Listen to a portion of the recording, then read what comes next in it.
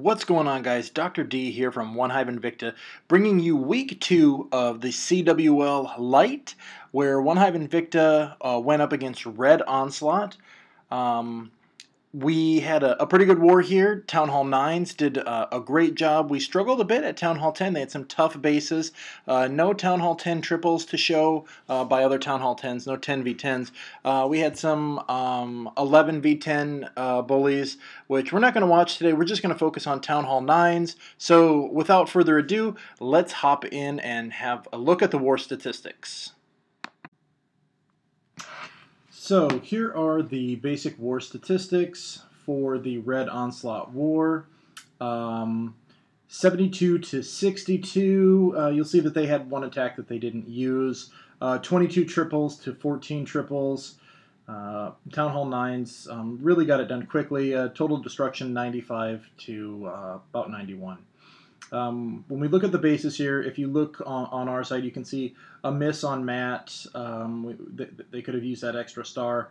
Really, Town Hall 11 struggled in tripling any of our 10s. They did get one of our 10s tripled, and that was a 10v10 triple. Oh, I'm sorry. This was a triple by one of the Town Hall 11s. As we scroll down, though, you'll see they really struggled with our bases. Blonde, only getting 1 star. So all the way even down low. I mean, number 25, Ruda, our lowest Town Hall 9, and number 24, our second lowest Town Hall 9, each only being 2 starred. So they struggled there. If we flip over and we look at this side, you can see that we were able to put up 2 stars on both of their 11s, and this was from Eris, and Eris is one of our Town Hall 10s, just a beast, 60%, 58%. Then we were able to triple all but one of their 10s. Now, all of these Town Hall 10 triples were done by 11s, and so we're not going to watch any of those, at least this time. We're going to focus on Town Hall 9s for this war. They were some great attacks, don't get me wrong, but they were dips, and so we're gonna move past them a little bit. It's worth noting that this Town Hall 10 that did not get tripled was actually 2-starred by HB, who is a Town Hall 9, and we had a lot of Town Hall 9 scouts this war. So you can see, of course, we cleared all of their Town Hall 9s with all of our Town Hall 9s. There was not a single Town Hall 10 dip here. So very nice job by our guys. We're going to go ahead and start this at the bottom where I usually started. We're going to look at Heartless's attack.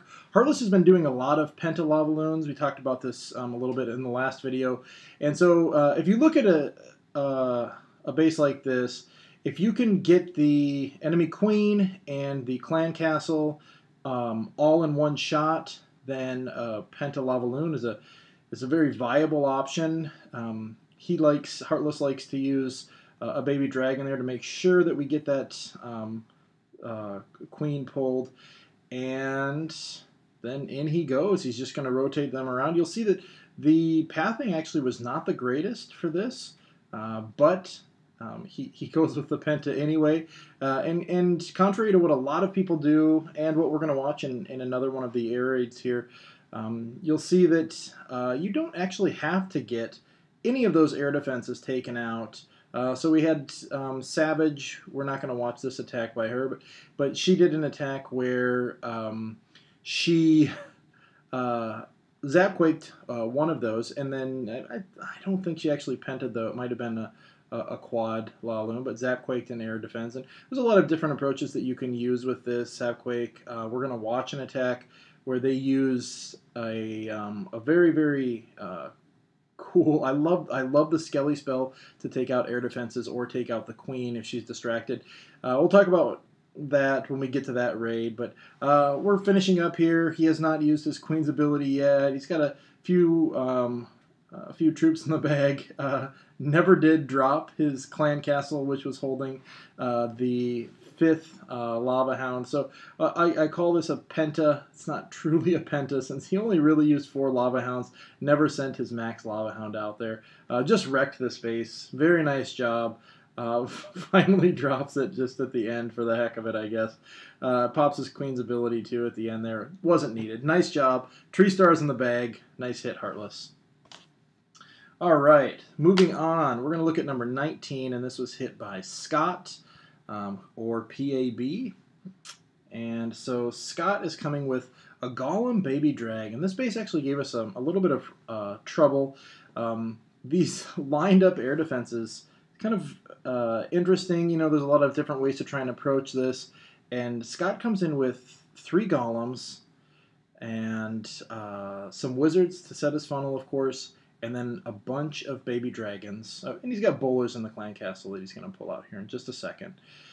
So, Poison goes down, CC is pulled, Jump is down now. Bowler's going to start moving towards that jump, as are the Golems.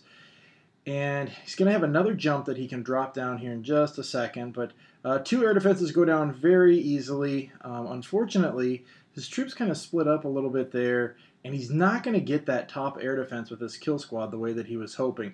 Now, the plan, I believe, was actually to get the Queen and everything all the way over into that last section right here and then walk up to that air defense. They're not going to make it, and this raid gets a little bit hairy here. So you'll see that he's going to take out most of the point defenses. He's got 2 archer towers at this point. Point defenses that can take on air targets at any rate. Finally, that Tesla goes down. Unfortunately, those baby dragons kind of clump together, and when that happens, of course, you're going to lose all of the rage ability that you normally would get with baby dragons, but he's still got 4 in the bag.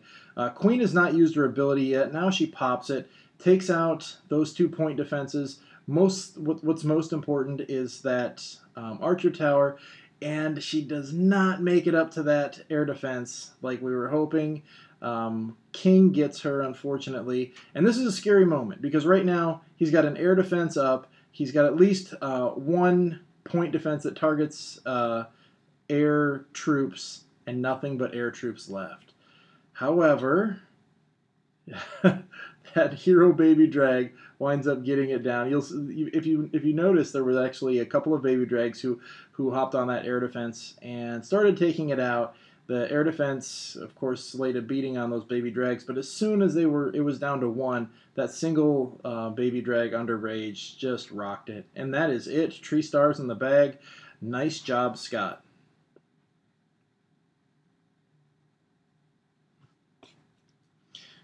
Okay.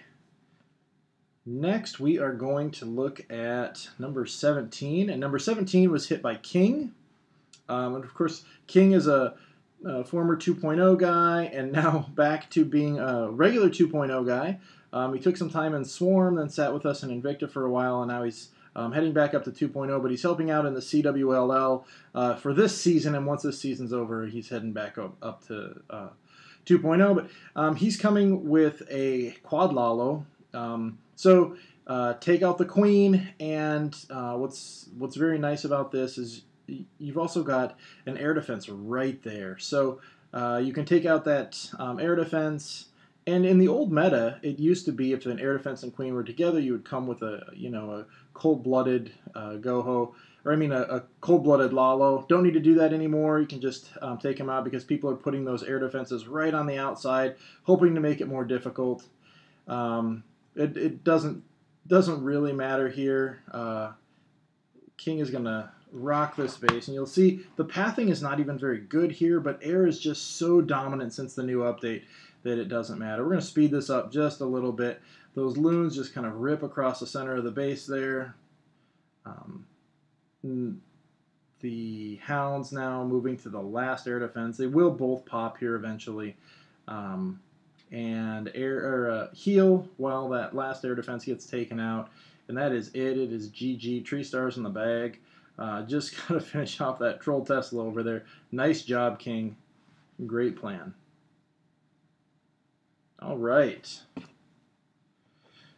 Now we're going to check out Pelano has like some of the coolest attacks. And every recap since I came back, I have been struggling to choose the one that I'm going to show of him, but he's almost guaranteed to make it. He's up there with Heartless as some of the coolest attacks ever. Now you'll see that he has a very specific purpose here. He wants to get that mortar out of the way so that when he brings his Lalo up top, he will not have to stop at that mortar.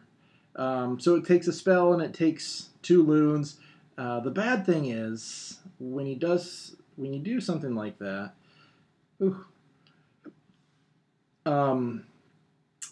you only pull out troops that are going to target air defense or other air troops. And so right now there's actually 2 Valks sitting in that CC that are going to sit there for a while here.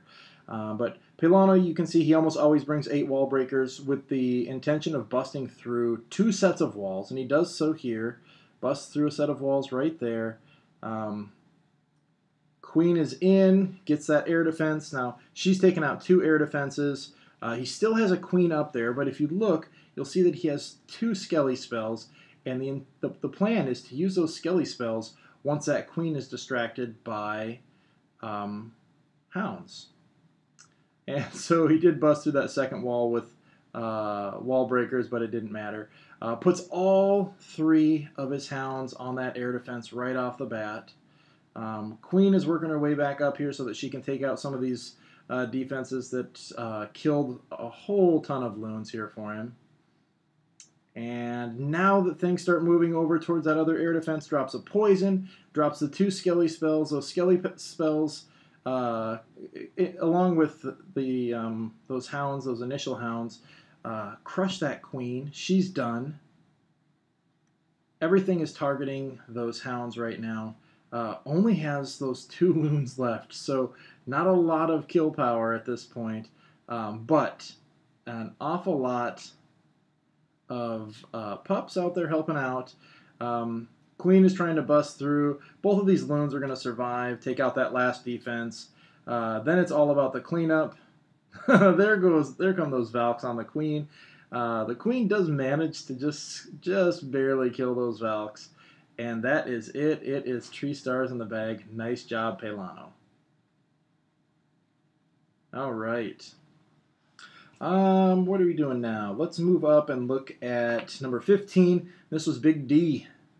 And Big D hit number 15 with a Bolalo. One of my favorite attacks right now. And it's been one of my favorite attacks for a while. I like what he does here, though.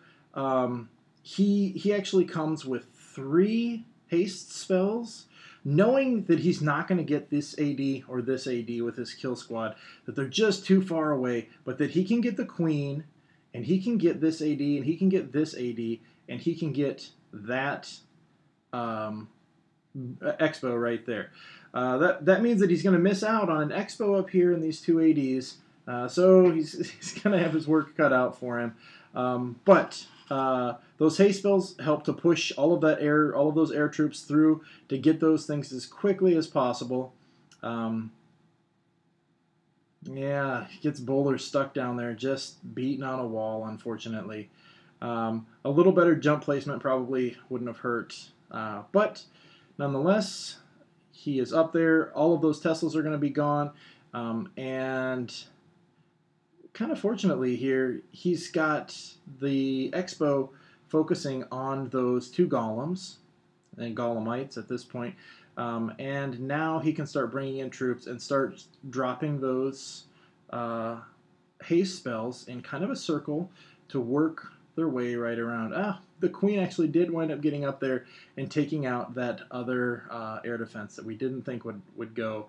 I'm pretty sure that this hound actually lives through the entire raid. So he gets 1 hound to pop, and 1 hound. Maybe this hound pops. I didn't think it did, but it looks like it will. Yep, right there. Oh, but the Wiz Tower takes out a good chunk of the pups. It doesn't matter. He's got lots of troops for cleanup. It is 3 stars in the bag. Nice job, Big D. Okay. We're going to talk about a couple of different attacks now. It's the same attack actually done 2 different ways, and so we're going to watch them. And this is the Hobo, the Stoned Hobo. And we're going to start with Savage. So you can see here that Savage has got 2 jump spells, and this was kind of the more traditional Hobo on some of these tighter bases. You can use 2 jump spells when you need to be able to get that kill squad all the way in to try and get both of the expos and take out that queen. If you can get 2 expos and the queen with your kill squad, then definitely that second jump is worth it. Let's go ahead and watch what she does here. So she starts, there's a few different ways to start this as well, and she's going to start with 1 golem, and she's going to try and set this funnel over here. Then she brings in the second golem, very methodical, very slowly. But what she's doing is she's clearing out all of these defenses here to push this golem over here to where the second golem is. And once those defenses are cleared out, the third golem comes in, and all of those golems meet up. And it is a single jump, very, very nice funnel.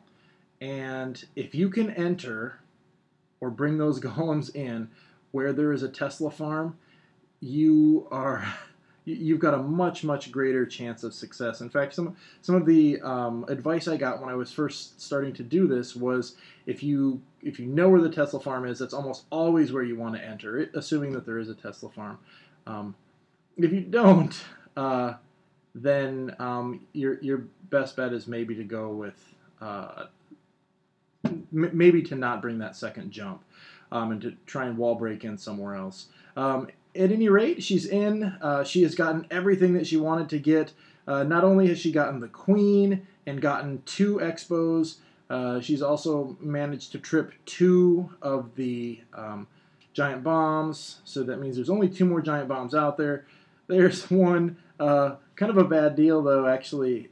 She loses a whole ton of hogs to springs before that giant bomb even has a chance to take them out. So that is it. Last defense down. She's got 5 hogs here for cleanup and plenty of other cleanup troops, and still 2 hogs in the bag that she hasn't even dropped yet. So nice job, Rising Savage. Tree stars in the bag.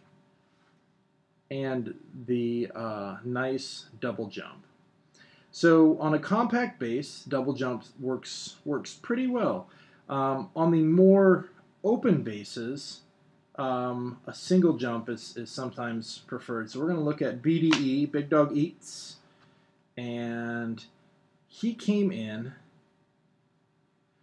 with the same army composition, but a single jump. And it's because this base has got a lot more spread to it, but it's easy to get to this center where you can get this queen and ideally clear out an awful lot of base by getting into that spot right there. And once you do that, as long as you can get that queen, then and there's the Tesla farm. I'm telling you, that getting that Tesla farm makes this attack so much more successful. The other nice thing is being able to use a heal on the kill squad and a heal on your hogs, of course.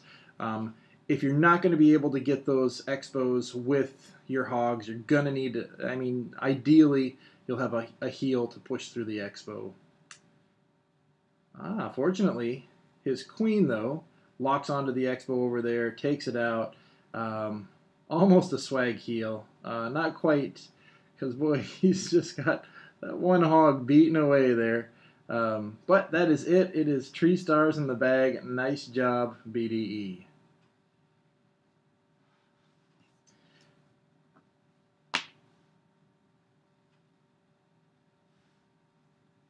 All right, guys, that is it.